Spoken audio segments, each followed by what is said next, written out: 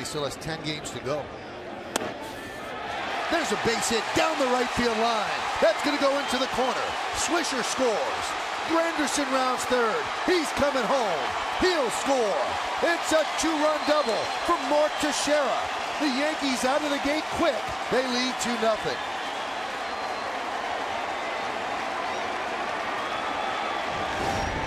Gets a fastball away. Nice hitting. Puts his foot down, drives that ball to right field, keeping it fair right inside the right field line. Nice approach. You talk about a guy being hot. The Yankee lineup as a whole, not a whole many spots for Jonathan Nice and this Mets pitching staff to go to.